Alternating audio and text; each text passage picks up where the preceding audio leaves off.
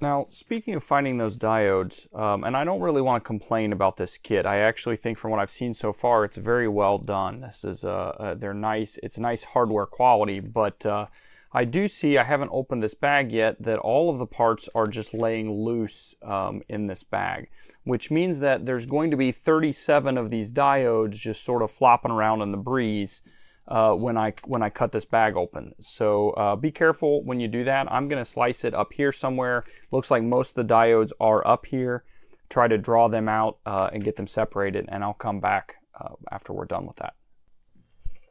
Okay, we're back after some bumping and judicious repositioning of the camera, so I think things are looking okay over there.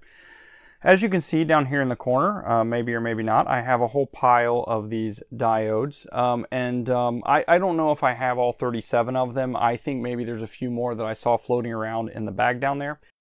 But I certainly have enough to get started here, and I probably have enough to do the 30 across the switches here at the bottom.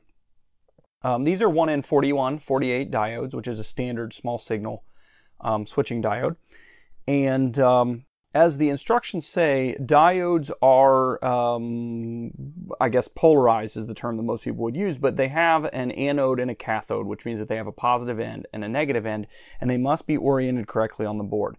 If you look at the diode, it's probably very hard to see on the camera, but there's a black stripe around one end, and then there is a stripe marked on the board, and those have to be oriented together in order for the diode to conduct properly in circuit. So what we're going to do is we're going to take these diodes, however many of these there are here, and I'm going to bend the leads over and insert them on this side of the board, on the front side of the board. The instructions say all of the components except for the Raspberry Pi header go on the front side of the board. It goes on the back.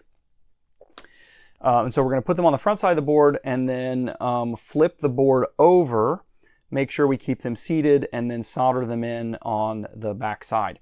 Now, I didn't inventory this kit when I got it. I think everything that's in this kit, with the exception of these specific rotary encoders and the one IC here, the UDN 2981A that goes here, I'm sure I have somewhere around here, so I didn't inventory it. I should say the only other exception is the LEDs. I have enough LEDs to, feed a family of 4 for several months, but of course different LEDs have different properties, and so we would want them to be matched so that they all have sort of the same brightness across the board. And I probably don't have those. But anyway, I didn't inventory. Depending on your situation, you may want to. Certainly if I run out of 4148s, I got more of these. So what I'm going to do is I'm going to start with my little pile down here, and I'm going to start placing these 4148s across the board. I'll probably do 4 or 5 of them, flip the board, solder them, do the next 4 or 5. You could do them all at once. There's nothing to prevent you from doing that, but because they aren't soldered when you first put them in, then they may want to fall back out. So what I'm going to do is I'm going to set them against the board here, sort of to get a feel for where to bend the leads. Grab the lead near where I'm going to want to bend it. And then just give the one side a bend down so that it would go into the hole like this and keep the diode oriented. And see how it's centered over the mark here. You don't have to do that, of course, but I feel like it gives it a little bit more professional, a nicer look. Bend the other side.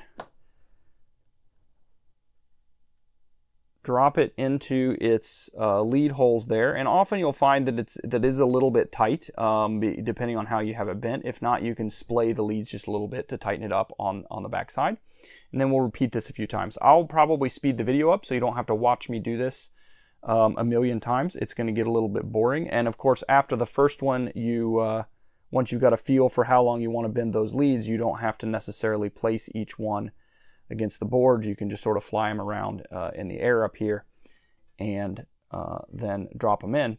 But I'll go ahead and place a number of these, get them soldered, and then probably, as I said, speed up the video or just skip ahead, and then we'll come take inventory again after that and see what comes next.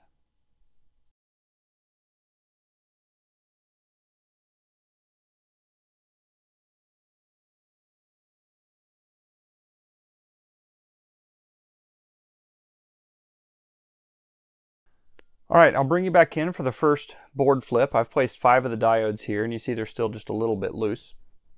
But then we'll just flip the board over, and as you can see, hopefully on the back side here, I have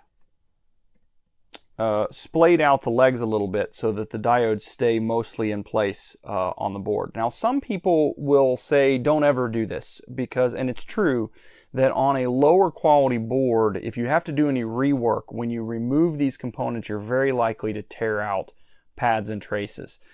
This appears to be a pretty high quality board. I mean, I haven't soldered on it yet, but it appears to be a pretty high quality board, so I'm not real worried about that. And of course, these are very unlikely to be bad components, and I don't think I put them in wrong, so I'm not too worried in this particular case. But it is something to keep in mind.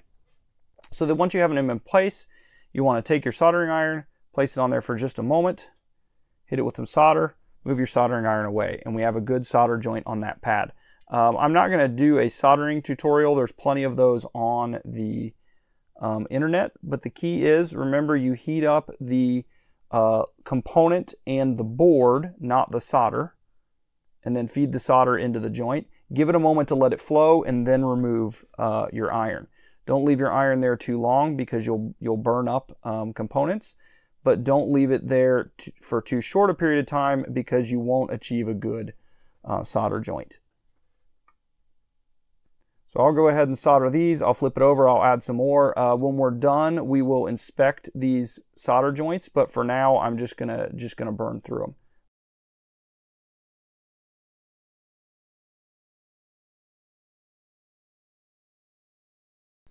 Of course, when we flip the board back to the front side, there's a little bit of proof of how your joints come out, in that if they were soldered well, then you should have just a little bit of a bubble of solder on this side that is, you know, mounted nicely and looks like a good joint on the far side from where you soldered as well. So these, I'm pretty confident that they're going to be okay connections. They may not be the most beautiful solder joints in the world. We'll inspect them later and see if I want to touch them up for aesthetic reasons, but I can see from looking at the front side that they are, in fact, at least making contact. They're good solder joints, electrically speaking.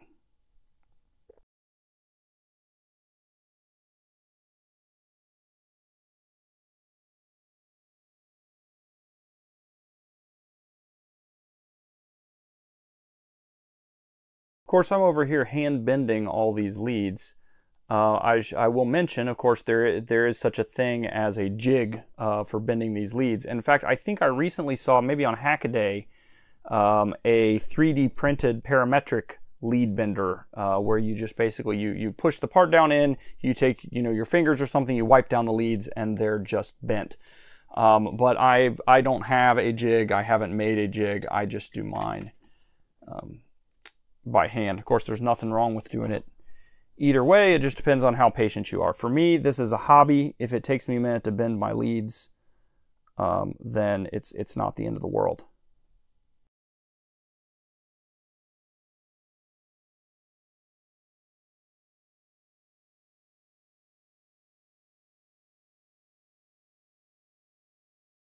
All right, I'm finding that my my diode legs here are starting to get in my way, and I'm pretty confident about these solder joints. So I'm going to go ahead and start clipping the excess leads.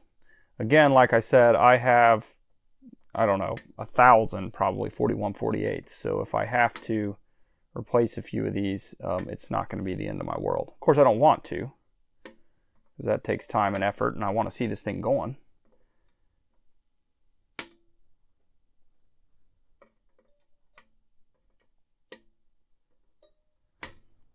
When you're clipping these leads, it's also an excellent opportunity to make sure that there's actually solder in every one of the holes. I think in, I think it was a post, it wasn't a video, but I looked at a Televideo 910 terminal that actually had a joint that had never been soldered. The terminal's from, I don't know, probably the early 1980s. And it had a bad solder joint in it, or not a bad solder joint in it, it had a dry joint that had never had solder put on it. So when you're clipping them off, look and make sure that they were in fact soldered.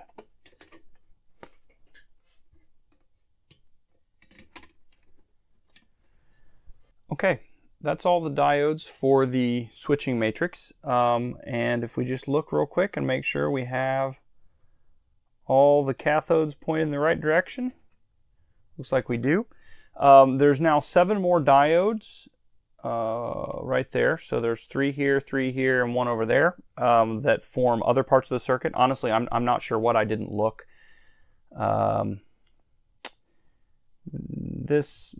not sure what I didn't look, and it's hard to tell from the traces here. The traces for these in particular are on the back side of the board. But at any rate, we got 7 more of these guys to put on. I will put them on all at once. And I did have to go spelunking in the bag again. I didn't get quite all 37 of them the first time. I think I got 33 or 34 of them.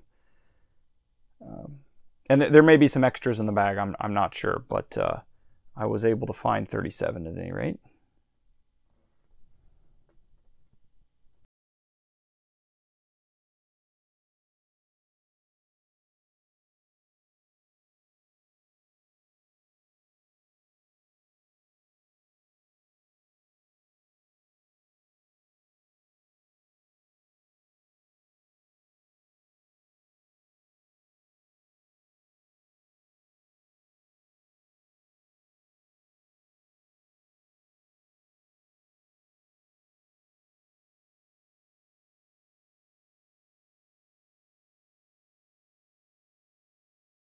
Because of the way this holder is oriented, these actually kind of get in each other's way, so I'm going to have to trim them as I go.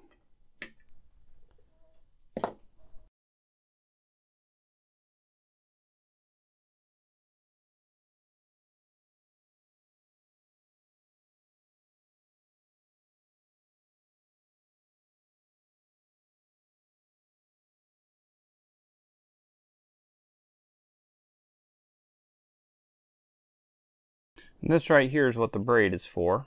I got too much solder on that joint. I didn't like it, so I wanted to put a little more flux on it. In order to do that, I used solder, which meant I got a little more solder on the joint than I wanted to see there. So just hit it with a little bit of braid, pull some of that solder off,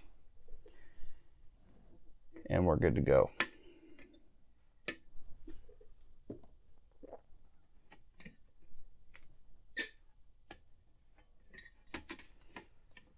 All right, I think that's the 37 diodes on the board. The next thing the instructions ask us to mount are the resistors.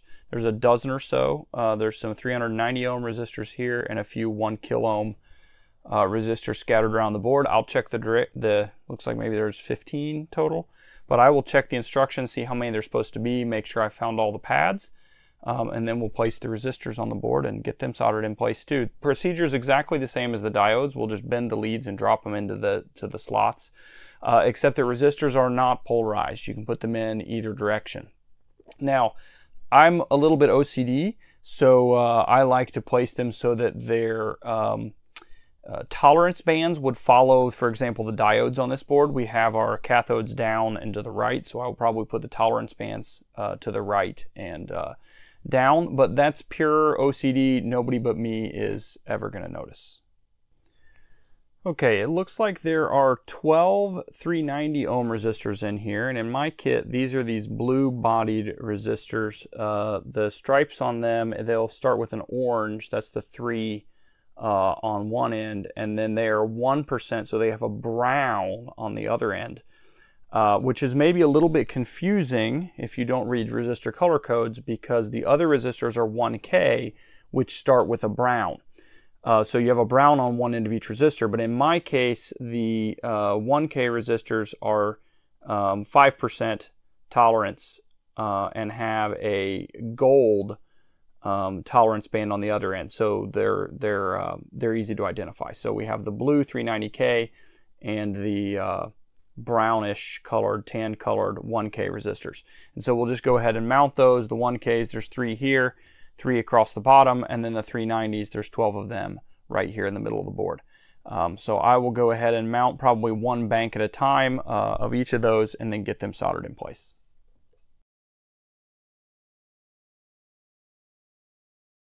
Again, because I'm OCD, tolerance band down here with the cathodes. That's it for the 1Ks. Now for the 390 ohm. In my kit, the 1Ks came loose while the 390 ohms came on tape like this. Of course, we don't need the tape because we're not going to be loading a pick and place or anything. And it's a pain in the butt, and it leaves goo usually on the end of the leads. So it's just as easy to just go through and clip the ends of all these leads to get the resistors off of the tape as it is to try to pull them out. And we have plenty of lead here, right? We only need a 1/4 inch or less on either end, so there's no reason, of course, let's not lose them. So there's no reason to keep all that lead hanging around anyway. So I will just trim them off the tape here and then use the remaining lead to fit them to the board. All right, again, bend the leads to length.